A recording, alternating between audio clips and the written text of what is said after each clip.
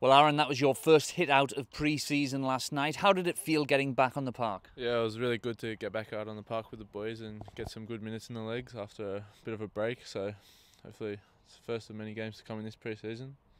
New boys seem to gel in quite quickly with the guys who've been here for a couple of years. Yeah, they were brilliant. It seemed like they were here the whole time, so they did really well and they only get better from here.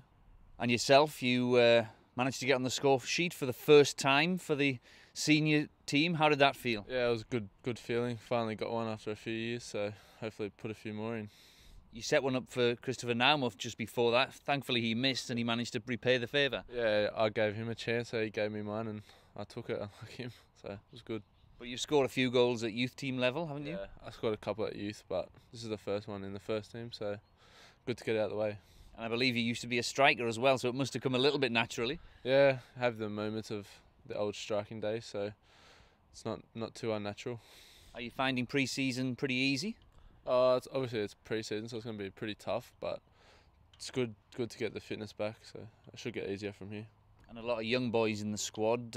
How are they settling in and coping with the responsibility, I suppose, that the first team brings? Yeah, the young boys are all settling in well. We're all working well as a unit, so it should be good from now on. And your personal hopes for the season? Obviously you played a decent part of the season last year, hoping to get more games? Yeah, hopefully try and cement a spot, if not get a lot of minutes off the bench, so hopefully see how that goes. And in terms of the club itself, obviously to win something this year? Yeah, definitely. Everyone came so close last year, so everyone's hoping that we can go that one step further this year. All right, Aaron, good luck with the rest of pre-season and heading into Hyundai A-League Season 11. Thanks, Dave.